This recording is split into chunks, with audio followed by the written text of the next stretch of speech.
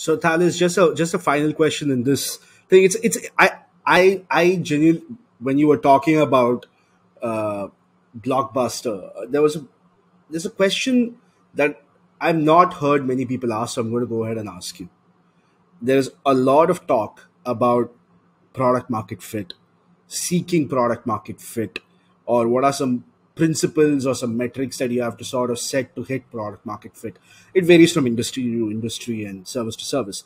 But one question that I've not heard many people ask, and I want to ask you, is what is the opposite of product market fit? Right. So when you take a large company like a Blockbuster, which did have product market fit at one point, it lost that product market fit that it had. So, what might be certain changes in the value chain that happened that made Blockbuster lose its product market fit?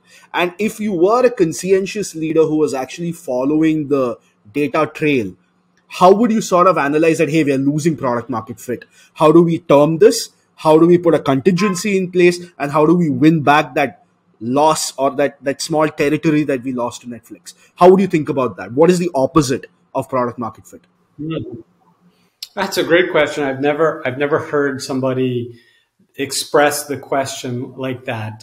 It's always about how do you get it? How do you get it? But your question is, how do you lose it, and what do you do to avoid losing it?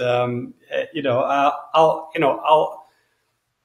to really be good at it as an academic, I would need to think about it. I need to go back to the drawing board and think about it. Good, but for not having the time to do that, I'll give maybe a few pointers about that. So first, going back to that first principle that customers disrupt markets. They often disrupt markets because their needs change. And one dimension of changing needs that I've been observing working in a variety of industries, both for incumbent companies and startups across the world, in Brazil and India, Europe, Asia now, and the US, is consumers have been on a secular trend of wanting more convenience in everything they do. A need for convenience has exploded in a way that in the past it wasn't as much. Right. So, and partially, Amazon in the US was responsible for this. Amazon just gave a dramatic amount of convenience for people to buy online and receive their packages. And we as consumers, we don't have many brains for shopping for many different products. We have one brain. So the same way we make decisions about buying products online, we make decisions about buying education, or which podcast do we listen to, or where do we travel, or what car do we buy. We make the same decisions. And we consumers have started getting a taste for high convenience, like buying something online and receiving it 2 days later. And we're applying it to many different industries, which is actually needs that we have. So now I need to watch TV or watch movies.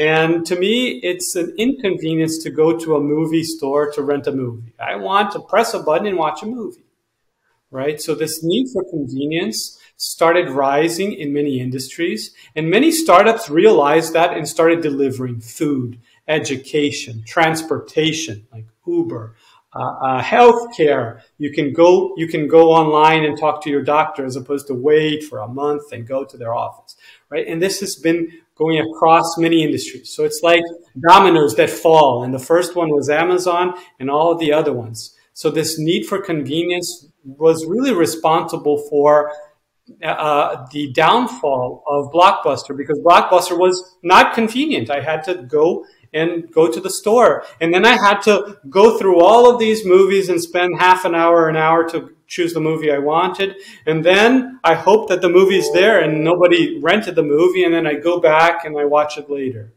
Right? So when need for convenience started growing, Blockbuster executives should have realized, one, we are a very inconvenient business, because if we mapped out our customer value chain, there's a lot of value eroding activities that we're forcing our customers to do. And Netflix came in and eliminated, decoupled all those activities.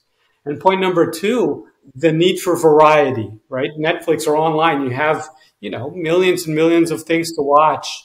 Whereas in Blockbuster, you're limited by the volume of the store. And now we want a huge amount of variety for everything that is available to us. And that's the power of online businesses, that they don't have shelf space to worry about, so they can offer everything.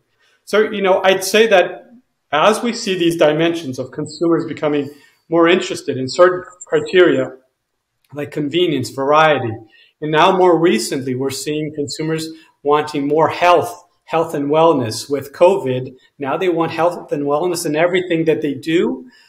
This is another dimension that is probably going to create product market fit for some startups.